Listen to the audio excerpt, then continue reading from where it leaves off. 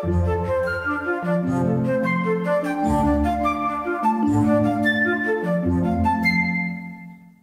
this lecture, we highlight the first wave of Utah pioneers and their contributions to the built environment.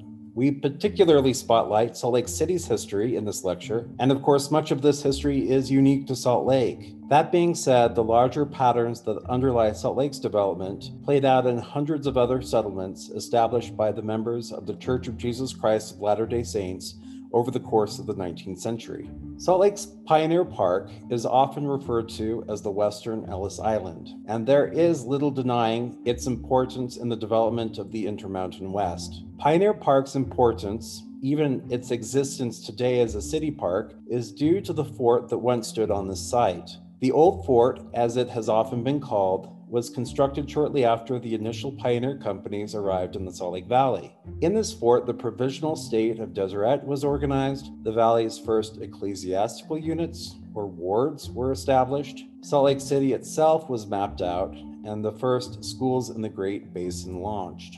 The Pioneer Fort evolved over time. The complex began as an earthen wall that gradually acquired log houses, the first of which utilized clay plaster and log and bark roofs, which supported piles of dirt. This earth-based construction held until the spring rains of 1848 came and melted the clay plaster and washed out many of these dirt roofs. Historical accounts speak of the residents of the fort using umbrellas as protection from the mud that poured down on them from above over the course of that spring season. In the fall of 1848, 2 additional 10-acre blocks were added to the initial fort structure, which ultimately came to feature about 450 log houses. Many of these later log houses were quite luxurious compared to the early log and mud houses that were constructed at the fort. These later houses featuring luxuries including wood floors, wood roofs, and fireplaces with clay hearths and adobe brick chimneys. Now, 2 of these later log structures still stand in Salt Lake City today. I will say a little bit more about them later on in the lecture.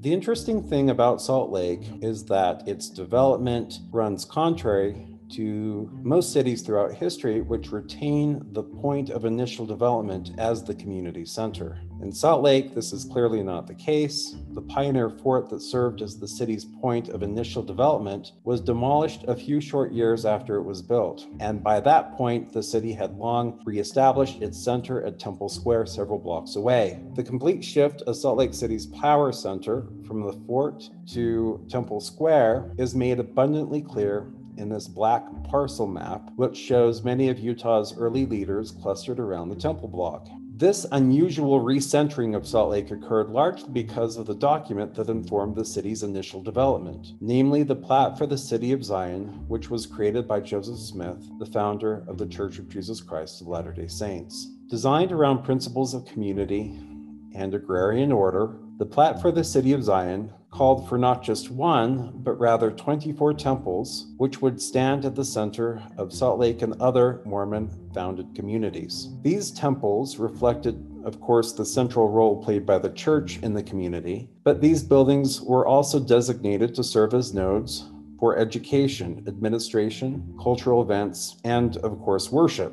Residences set on large blocks that encircled the temples each featured a 25-foot setback from the property line and were designated to be built specifically of brick and stone. The plan also instructed each resident to plant a grove of trees in the front part of their parcels and a garden in the narrow backyard of each parcel. The generous size of Salt Lake City's blocks, the city's wide streets, its deeply set back homes, as well as the placement of religious buildings in the center of town, all speak to the legacy of the Plat of the City of Zion in Salt Lake City. And of course, this legacy is echoed in hundreds of other cities and towns throughout the Intermountain West, including so many of Utah's other communities. Temple Square was not the only center of power in early Salt Lake City. By 1849, the city's original 19 wards, again ecclesiastical units, were organized. Each of these wards were to be 9 blocks each and be led by a leader designated as the ward's bishop. The designation of course, ecclesiastical, but also geographic, and for at least a period of time, political divisions as wards stemmed from the era in which the Church of Jesus Christ of Latter-day Saints was headquartered in Nauvoo, Illinois. In Illinois during the 19th century, it was common for communities to be divided into wards for governing. In Salt Lake City, the bishops designated with overseeing each of the city's 19 wards had not only ecclesiastical but also temporal authority. And the ward buildings, or rather complexes, eventually erected in each of these sectors of the city reflected the same authority. Unfortunately, only Salt Lake City's 10th ward retains many of the buildings which not only serve the settlers' spiritual needs, but also their economic, cultural, and educational needs as well. In this complex still remain the original 1873 meeting house, the third schoolhouse, built in 1887, associated with the 10th Ward. Of course, the late Gothic Revival Church, constructed as part of the complex in the early 20th century, as well as the Ward Store, which was built in 1880. It is important to remember that all of these early church complexes represented materials and labor provided by the members of the wards themselves. The ward members were responsible for erecting each of the buildings that served that ecclesiastical as well as geographic unit. As such, these buildings are really true expressions of not just neighborhood faith, but also neighborhood cohesiveness, pride, and economic prowess. In Utah and throughout America, we like to remember pioneers in log houses. Indeed, several dozen of Utah's communities have preserved in their city park or other prominent locale a cabin that, according to tradition, first appeared at or near the community's initial 19th century establishment. Here, for example, we have two images. One shows the dual log cabin, one of the two existing log cabins built as part of the old fort in Salt Lake City, previously referenced. The other photo features the Everett Richmond cabin from 1863, which now stands in a prominent city park in Payson. As previously noted, the pioneers did live in log homes when they first arrived in Salt Lake City and in other parts of Utah, but very few families, however, were satisfied with these log cabins. Very few lived in these cabins for an extended period of time. Hungry for the trappings of civilization, most pioneer families began, even shortly after they built the cabins, to conceal the crude nature of these cabins' construction under layers of plaster or siding, or they left their cabins when they could for better accommodations. A wide variety of materials were used to build these better accommodations, including in some cases the stone, and here in Utah eventually the brick, that the plat for the city of Zion suggested made appropriate building materials for houses. Adobe, however, proved to be the material that allowed so many of Utah's pioneer families to leave their cabin and build a house that, to the pioneer sensibility, represented the arrival of civilization in the heretofore untamed West. Utah's adobe bricks were comprised, of course, of mud, but also gravel, some straw, and occasionally other additives, including dung. This adobe tradition in Utah has been traced back to several sources. Some historians have traced the origins of this adobe tradition to 19th century articles that presented the possibilities of mud brick that were printed in Illinois newspapers and possibly read by pioneers who lived in Nauvoo, Illinois before migrating to Utah.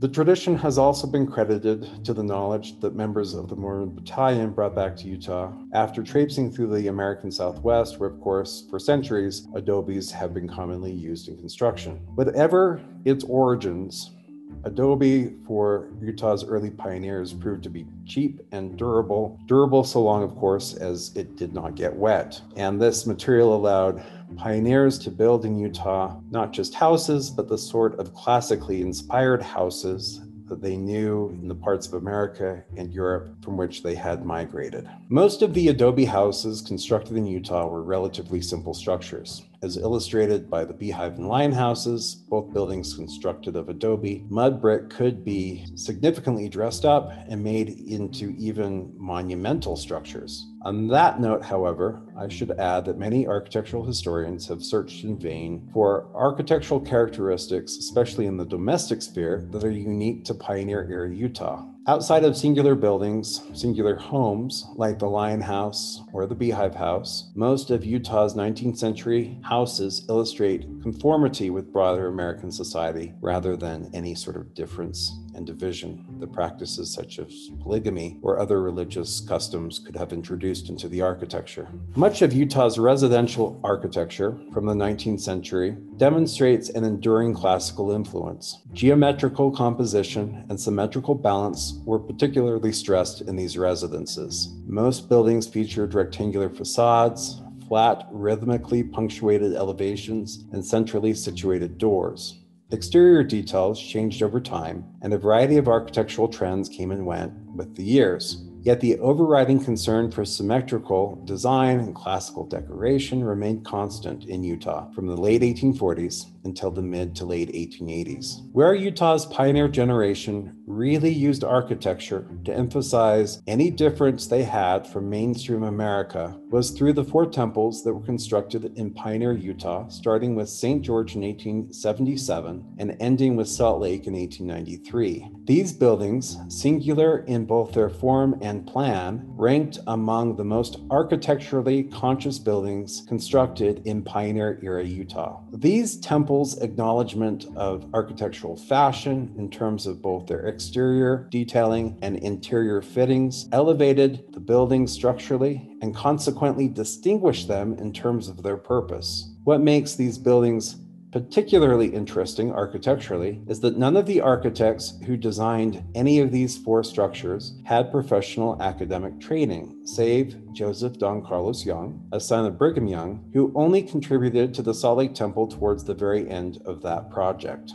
What these architects were able to accomplish with so extraordinary little to work with is truly remarkable, and therefore these architects deserve their place in the pantheon of great Utah architects.